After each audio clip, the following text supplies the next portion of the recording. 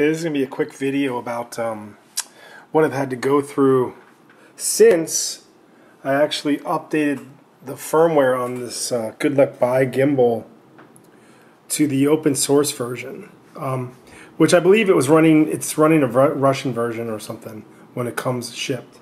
But anyway, and it was working great. I just wanted the tilt function to work with the phantom transmitter.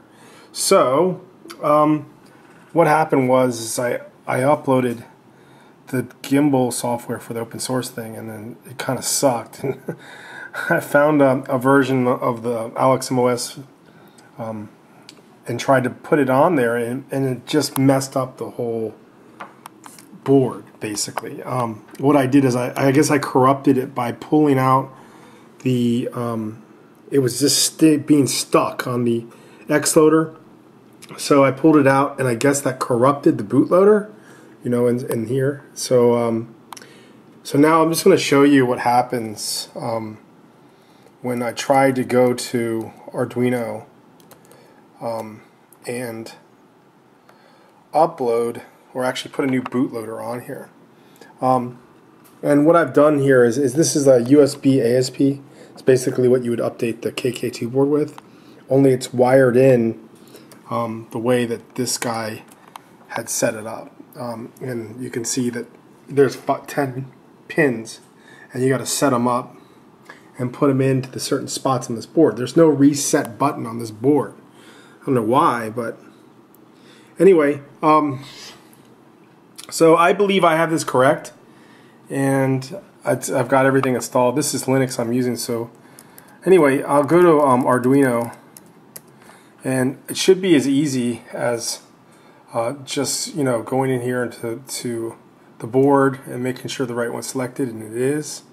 Okay, and then the programmer, which is the USBASP, which is that little thingy jig right there.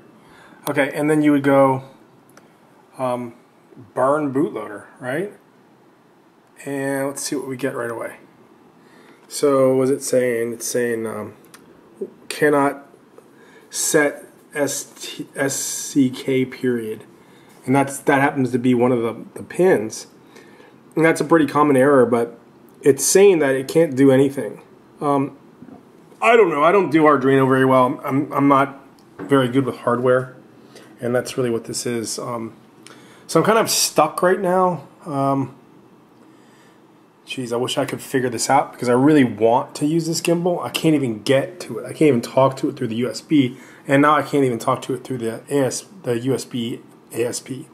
So if anybody knows anything about this, I'd be really happy to be enlightened, because I'd like to have this thing back, and I can get the firmware, I guess, back to what it was, or even the open source.